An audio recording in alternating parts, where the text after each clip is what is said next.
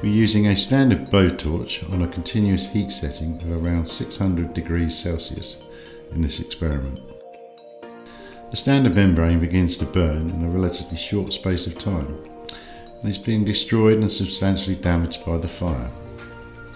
You can see that it is on fire with a substantial amount of burning droplets, which can be clearly seen dripping from the membrane itself. In comparison, the Delta MS500 fire membrane, the flame retardants inhibit and delay the spread of fire by suppressing the chemical reactions in the flame.